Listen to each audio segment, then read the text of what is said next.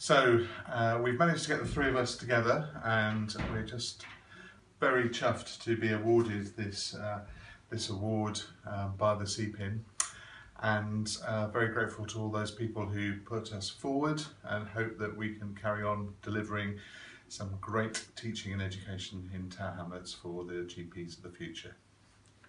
Well spoken, Phil. But I would also say that we regard this award not only just us three, but everyone who makes this vocational training scheme work, which are GP trainers in particular, as much as us.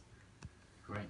Yeah, and it's a great honour. I've only been here 2 years, but it's fantastic to receive this and be part of such a wonderful team. Thank you very much.